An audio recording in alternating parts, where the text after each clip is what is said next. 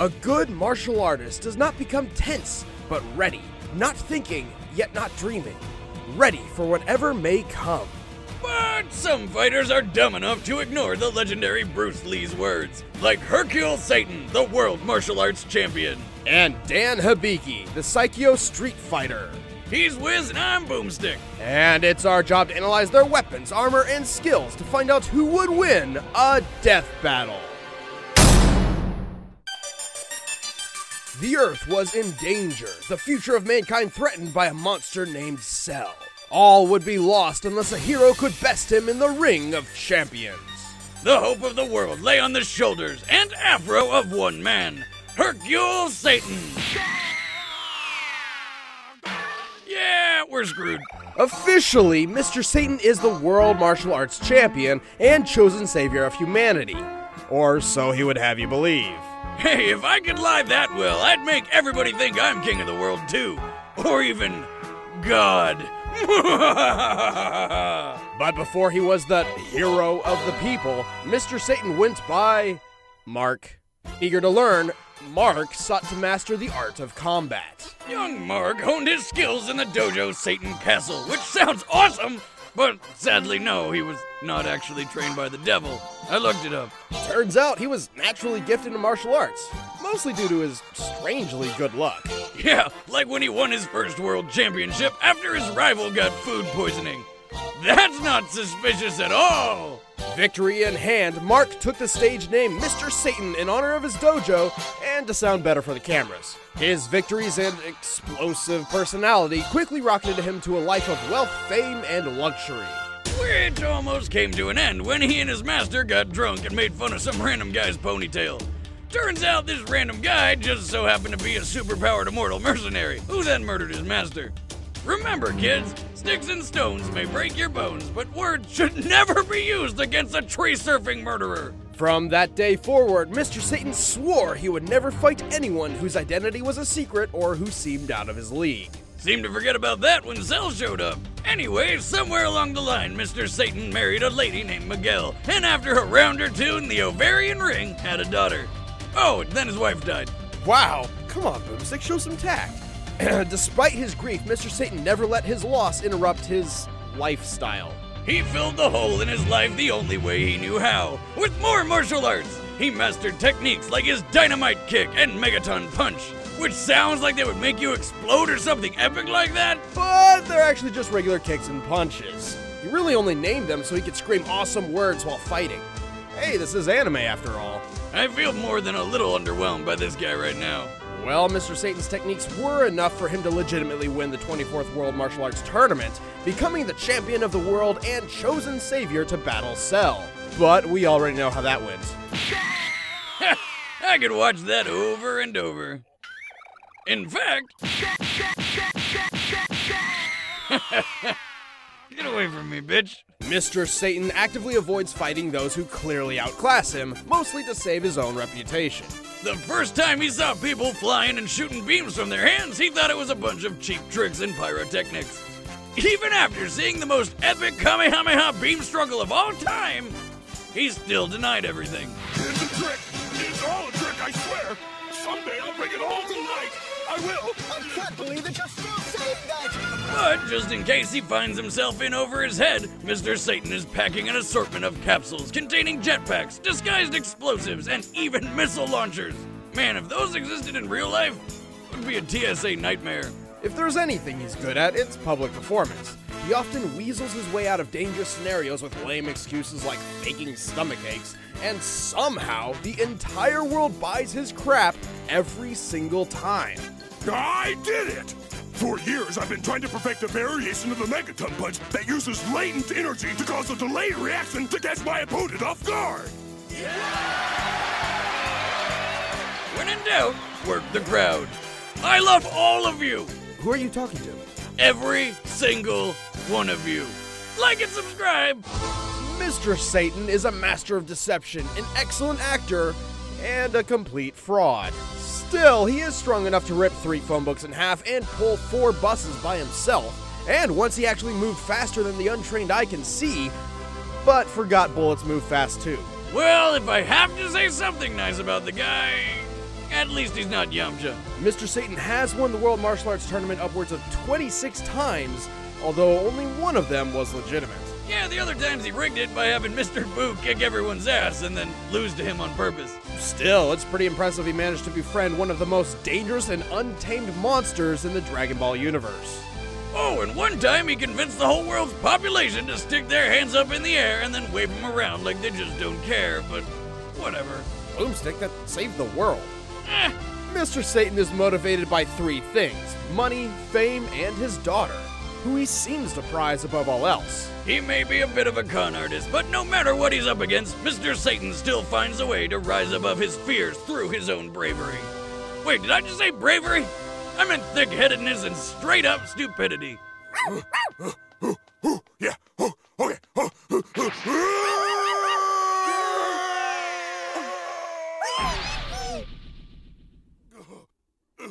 Oh, the pain. Oh. Conceptualized in retaliation of SNK's blatant ripoff of Capcom's characters, Dan Hibiki was always meant to be a complete joke. Dan had no natural talent in fighting people, but his father, Go Hibiki, was a martial arts master with his own dojo. One day, Go's dojo was visited by Sagat, an enforcer of the crime syndicate Shadaloo. As an advocate of justice, Go refused to be intimidated by the crime lord and stood up to him the only way he knew how. By kicking his freaking eye out, then Sagat brutally beat him to death in front of his own son.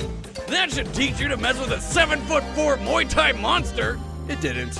Enraged and distraught, Dan swore he would avenge his father's death. To do so, he sought out a legendary dojo hidden in the wilderness of Japan.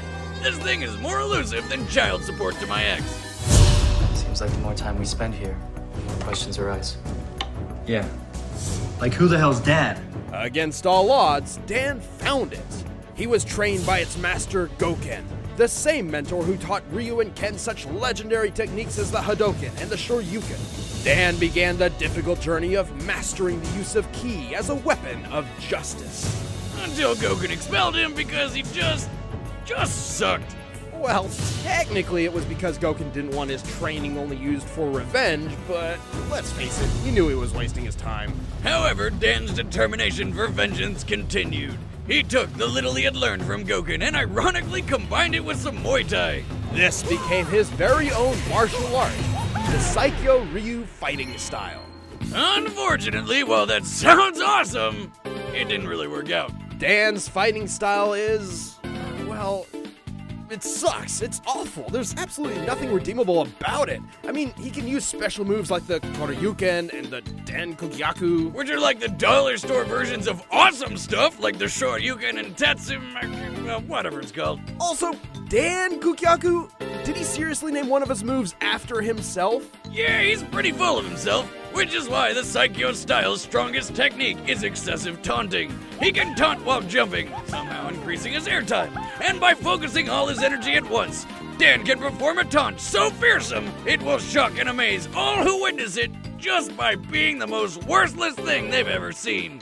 This is the legendary taunt. Here I come! Hola! What's the problem? Don't underestimate me. I'm awesome! Woohoo! Piece of cake!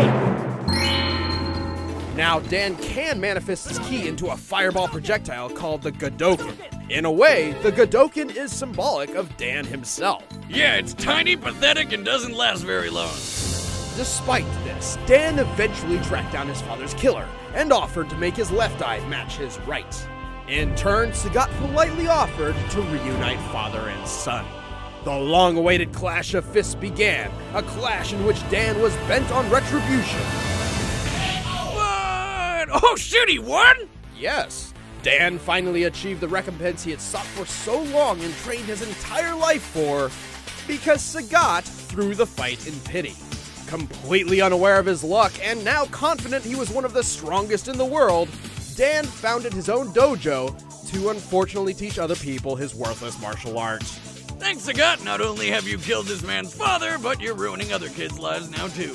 You'll be happy to know that not many students actually enrolled in his class, because he kept forgetting to pay his phone bill and did not include his dojo's address in his commercials. Classic Dan. By the way, what's up with the pink gi? Well, it was originally white, but then he accidentally washed it with colors. Jesus Christ. Okay, making fun of Dan is fun and all, but let's be honest, he's not a complete pushover. He can take down multiple thugs at once, and even endured a beating from Ryu and Ken simultaneously. No matter how many times he falls, Dan will always get right back up. And remember how Goken rejected him because of his thirst for vengeance? That's because Dan can actually tap into the Satsui no Hado, the evil, deadly energy that transformed Goken's brother Akuma into an island-smashing murderer. We're not joking here. Once Dan did access his Satsui no Hado to use the dreaded Raging Demon, a move which obliterates the victim's soul. Damn! If Dan can do it, I can do it! Alright, watch out, Wes, here it comes! Ah! Ah! Shit! I fell on my keys! But more often than not, Dan's a klutz whose overconfident taunting gets him into trouble. He is his own worst enemy. But even after crying like a baby from stubbing his toe, Dan doesn't let any of it keep him down for long. After all, who else will carry on the heroic legacy of Go Hibiki? Hadouken! Oh! For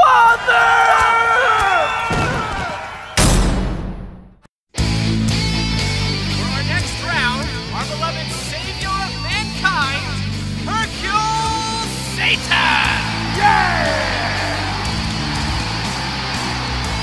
And the challenger, the infamous creator of the Psycho Arts, Dan Hibiki! Woohoo!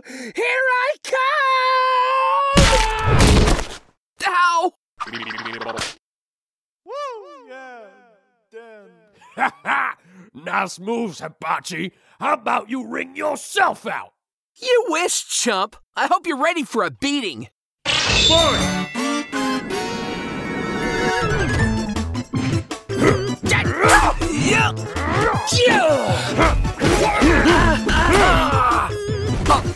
Ha! A weakling like you stands no chance.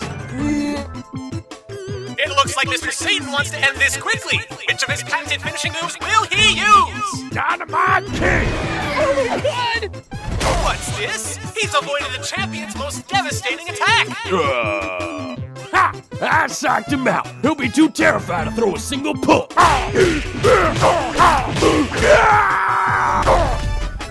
Woohoo! Behold the glory of Psycho!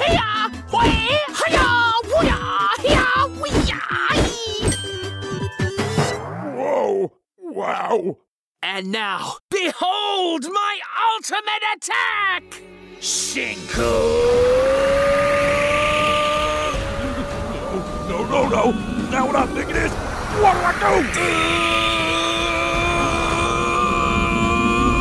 I couldn't dive off the arena. I slipped due to my sheer muscle mass. Yeah! Holy crap, how long is this gonna take? Hadouken!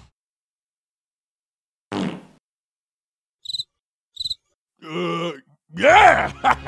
I've done it! After years of training and grueling exercise, this pathetic pony's cheap tricks won't work on me! Ha! Astounding! Who knew the secret to countering such an attack was to act like a coward? Yeah! Wait, what? What's this? Is it just me, or has Mr. Satan illegally smuggled weapons into the arena? Oh crap! My backup plans! I can't go out like this! What? I've never seen these before! Obviously, my challenger snuck them into my road to get me disqualified! Can't even face me like a man! Oh, sweet, a jetpack! What? Yeah. Time for the next evolution of my martial art! Ultimate Rocket Booster Psycho of Doom! Well, that's disappointing.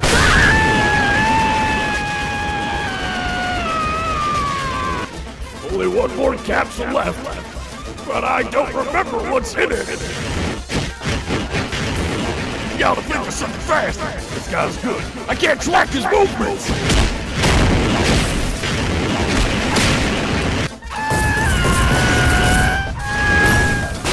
What the heck? I mean, what a spectacle! What could the champ be planning? Oh yeah! I got this!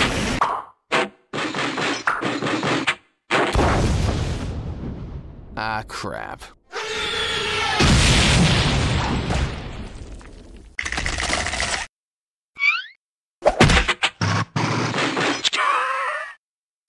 I can't believe it, folks! The match is still on! And Mr. Satan's limitless tenacity has worn down the challenger!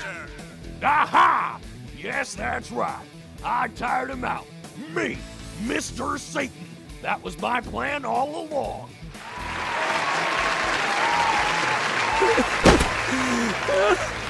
What am I doing? I can't lose to this Joker. I have to win! For my father!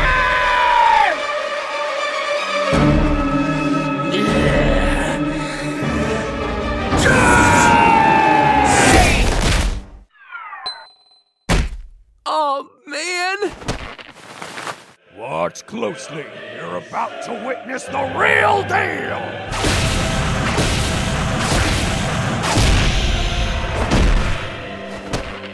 It looks like this is the end! Yeah! Ha ha ha! This is over! Oh, man!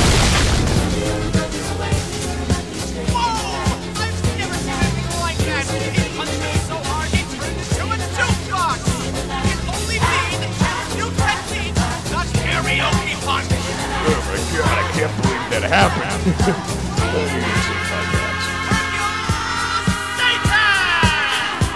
KO! Now he can disappoint his father in the afterlife. Hercule Satan and Dan Hibiki may be pretty pathetic in context, but keep in mind, before the Cell Saga, Mr. Satan was actually a legitimate world champion. Unlike Dan, who only has one confirmed win to his name and it was handed to him out of pity. And Mr. Satan has proven time and time again that he is stronger than the average athletic man. He once pulled 4 tour buses, which is nearly 60 tons, and then he punched through one of them! That's a sheet of steel right there. Dan struggles to throw a single guy over his shoulder. Mr. Satan once broke through a tower of 19 tiles with a single chop, and is the only character in Dragon Ball history to have fought both Cell and Majin Buu and not die. Think about that. Dan's key attacks were his ace in the hole, but in true Hibiki fashion, it amounted to nothing but failure. Just like the time he managed to pull off the Raging Demon, only to be stopped by a high school girl's backpack. The key to Dan's failure came from within. The winner is Hercule Satan.